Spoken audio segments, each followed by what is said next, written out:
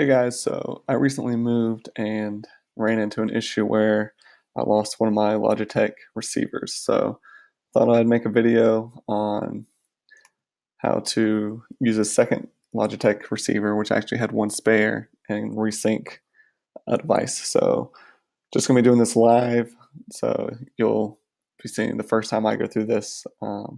As you can see, I just Googled Logitech Reprogram receiver, clicked on the first link here, and I have clicked download just a second ago, so we'll go ahead, open up that, and go from there.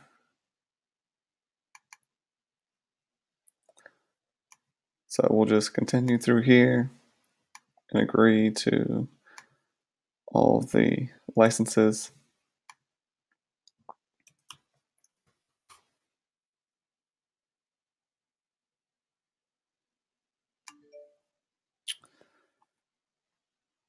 Restart the device you want to connect to your computer, locate the on-off switch, move the slider to off and then on, and then wait for the device to pair.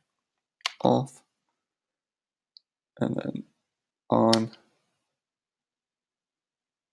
Alright, make sure it is your keyboard. Please try to type some characters here. Awesome.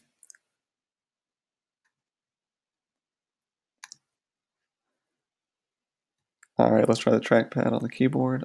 All right, so as you can see, that was pretty easy, pretty painless, not too bad.